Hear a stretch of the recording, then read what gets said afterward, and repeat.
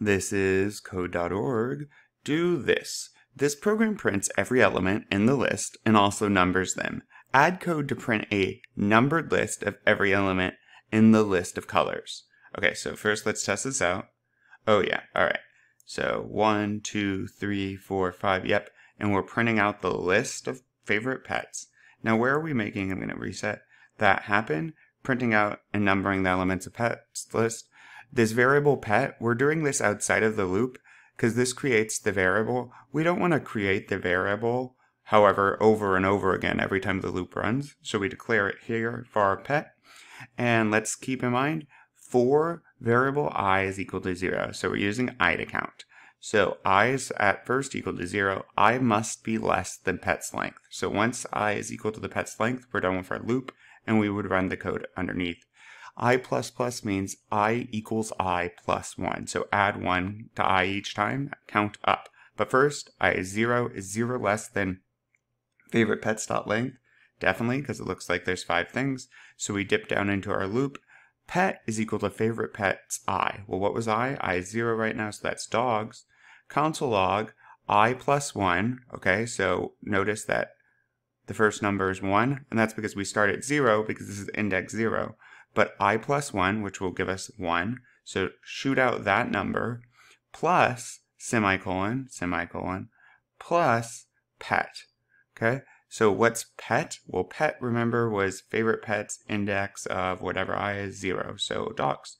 We now hit the bottom. I is equal to I plus 1. So 0 plus 1 is 1. Is 1 less than pets.length? Yeah, pets.length is 5. So pet is equal to my favorite pet my favorite pet's 1. This cat's is the 1 index. Then we go, okay, well, I is at 1 right now. 1 plus 1 is 2. So we put 2, we smack a colon in front of it, and then we print out what pet was. What's pet? Pet is favorite pet's 1, and that was cats, so on and so forth. Let's see down here. My favorite color. All right, my favorite color is, and again, let's do this. Now you want to be careful with loops. For this, it's going to let me. Oh, interesting.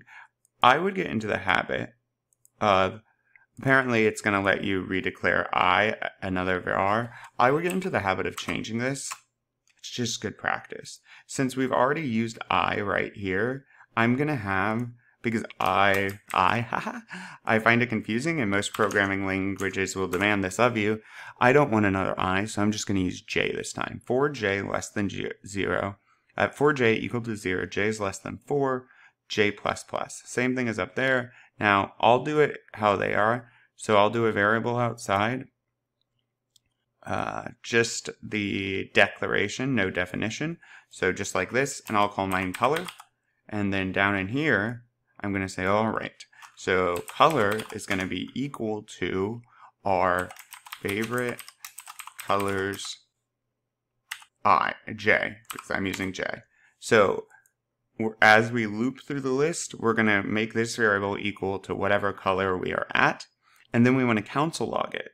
So let me grab a console log, but we need to console log it with numbers, right? We're putting a number in front of it. We're concatenating it, right? That means we're putting a string and another item, string or number together.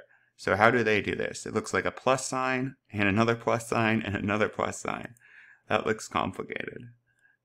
All right, let's do it. And you can, of course, do this in text mode. It might even be faster. Do I have enough?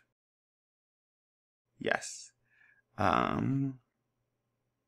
Yes, but I don't like the parentheses, but we'll change that in a sec. So first we want, just like I went through, J, because we're not using I in this one, plus 1, okay? Then we need a colon. I'm going to put a space there, and then I want the pet, and a pet. I want color, because color is a variable. I don't like these parentheses, so I'm going to go into text mode. They make sense to show you that this is a math equation. Let's get rid of the extra ones here and here. Okay. Show blocks. And looking good. Let's give it a shot. Boom. So we're almost there. Notice we don't have yellow. And that is because I only asked it to go to 4. We want to go the whole length of the list.